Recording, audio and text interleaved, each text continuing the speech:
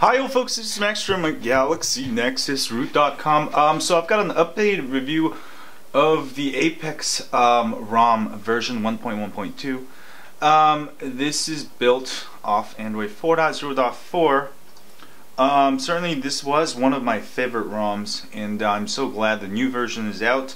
And with the new version, it's also available for all Galaxy Nexus, the Maguro, Toro Plus, or the GSM, Verizon or Sprint. You can get it all.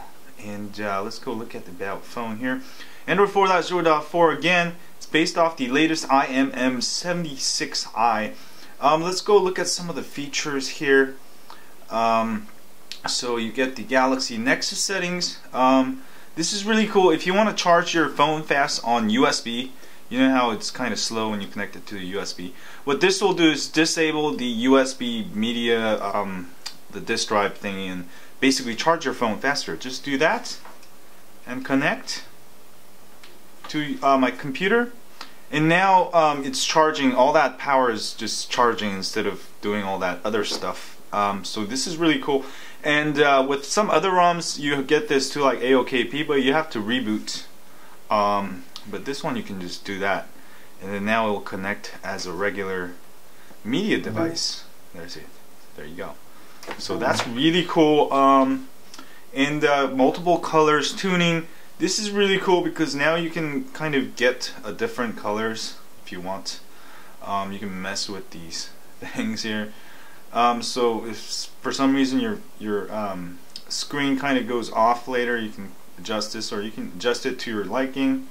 That's really cool. And then you can go to color hack presets here, and these are actually presets that many other people use. You know, if you want to get the retro look and like a vintage look, you can do that. That's kind of cool, right? But I'm gonna go back to normal here, default here.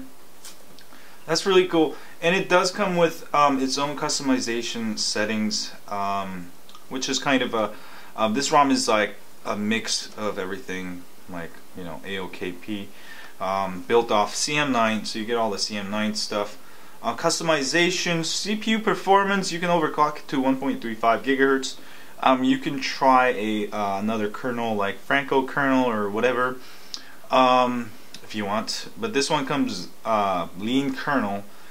I like to put it on InterActiveX. That's what I recommend. 1.35 gigahertz. Set it at apply boot so it always stays the same. Free memory, I suggest you to put it at 100 and set that at boot too.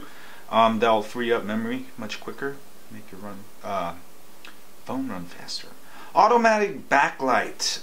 This is like, if sometimes, you know, your phone it looks dimmer on the auto thing, then you can use this menu to kind of adjust it to your liking. Device rotation settings, you can set it all on, that way you can view it in all angles. 180 is not enabled by default, but I like to enable everything. I'm like, why would I not want to use that? Notification power widgets. Let me see here. Widget button order. So you can choose all these buttons, I guess, which is pretty cool. And those are the buttons up here. What is it? All this stuff, custom carrier text. So I've got ZeroMax on here, but I don't have my SIM card inserted for. Navigation bar, trebuchet, lock screen, navigation bar.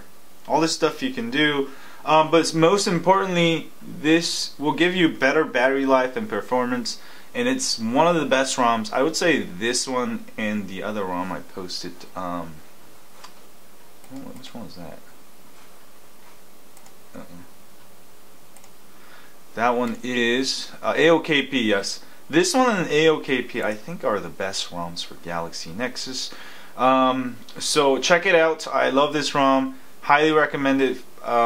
If this is the first time you're installing a custom ROM, definitely check out the APEX ROM and the AOKP ROM. Available for all three. To install this, download the appropriate ROM zip file for the APEX. It'll be either for GSM, which is what I have, or Verizon or Sprint. Download that, and also download Google Apps. So you got the ROM file, the Google Apps, and then go into Clockwork My Recovery, do a wipe, install the ROM, install the Google Apps, and reboot, and you should be on your way. And I guess that's it. Oh, let me show you the boot up animation. This is really cool for those of you who haven't seen it.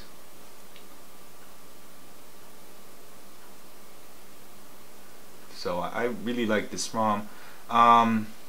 Pretty cool. And also for LTE versions, there's an LTE toggle, and for Sprint versions there's WiMAX toggle.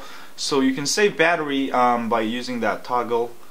So that's good. And that's the boot up animation. This looks pretty cool. I think this is like one of the coolest boot up animations of all the ROMs. Freaking love it. Bunch of androids, blue androids. Just, what are they doing?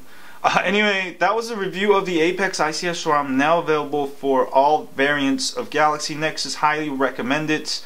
If you have a Galaxy Nexus, don't forget to sign up for my email list at galaxynexusroot.com, where we update you once or twice a week with ROM of the week, tips, hacks, and more.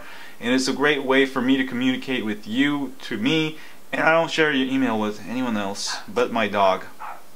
I'm trying to teach her how to poo and pee, and it's not working out so well. If you have any good suggestions for a Yorkie, Yorkshire Terrier, don't forget to let me know. She's actually over there, you can see. I'm just waiting for her to poop before she comes in, but it's been like an hour and I don't know why she's not going. Anyway, my personal problems. Stay high on Android, folks, and if you're on YouTube, don't forget to hit that like button for me, and subscribe button up here. It helps me greatly, as this is what I do for a living. And thanks you guys again if you have. And share this with your friends on Twitter, Facebook, or Google+. There's a button there. And thanks again, and stay high on Android, folks. And I guess that's it. And oh yeah, don't be an iHeart. Duh.